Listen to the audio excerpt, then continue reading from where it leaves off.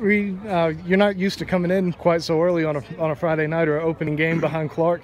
You know, what's kind of going through your head at that point with 2 on? Yeah, I mean, it was just an off night for Clark. I mean, even All-Americans have off nights, and that's what just kind of happened tonight. His stuff wasn't as sharp, and but he was able to play damage control and keep it only at 4 runs, I think. So just coming in early, I knew I had to kind of maybe pitch longer than usual, but just kind of the same idea, working in and out, and I knew that my defense was playing well, and that if I just pitched my game, I knew that I could go as long as I needed to. Could you kind of tell early that you may have to come in pretty early in this game? I saw his pitch count was getting pretty high earlier in the game. They were working it really well, fouling balls off, taking balls. But I knew that Clark can go a long time. But especially with next week, with the early turnaround with the SC tournament, I knew there was a chance that I might have to come in soon. So I was just ready at any point. How did you feel later in the game? You know, you said they were working. Did you feel tired at all going into later parts of the game?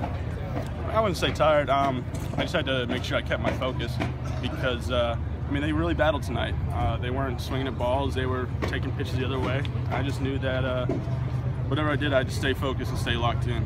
You get the strikeout in the 6th inning, and you come off this mound there and kind of pump your arms a little bit. What was the emotion like for you there? I mean, that was a big part in the game. Kind of got a little hectic there.